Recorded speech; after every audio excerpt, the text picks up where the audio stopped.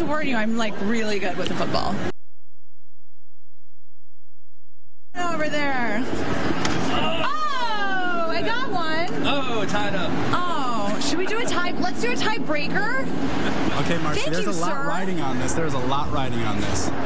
Marcy, Tim Tebow might be watching this, what you know. What do I get? Chick-fil-A sandwich. Ah! If Tebow's watching, this ought to be good. All right, you go first, Michael, because I'm nervous. All right. Oh. All right, it's all you, Marcy. All you, girl. This is for Tebow. This is for Tebow.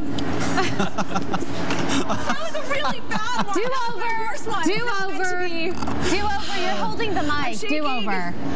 I feel that my fate is falling apart right now. I don't know what to do. Michael, thank you so much for being such a good sport. This is going on right now, and it's so exciting. Look at these kids waiting to play. Are you excited?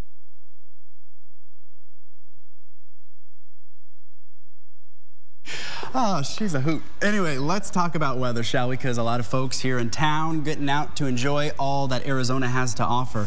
Beautiful day today, 56 degrees and sunny. Possibility of seeing some storms move in tomorrow. Only a 10% chance of some rain, but in the northern part of our state, they could pick up a couple of inches additionally on top of what they already have. And then by Monday, clearing out and those temperatures getting back up into the 60s. All right, thanks so much for joining us. We will be back here tomorrow morning at 6 a.m. Hope to see you then. Have a good one.